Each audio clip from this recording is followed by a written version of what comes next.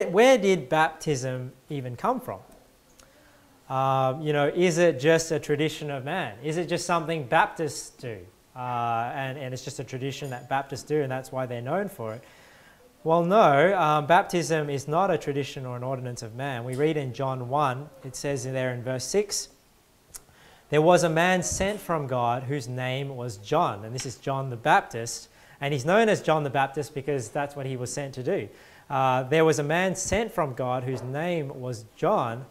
The same came for a witness to bear witness of the light, that all men through him might believe. He was not that light, but was sent to bear witness of that light. So John the Baptist was ordained by God. He was sent by God to bear witness of that light, bear witness of the Lord Jesus Christ, and to baptize with water. So it's not a tradition of man. It's not something that just Baptists do.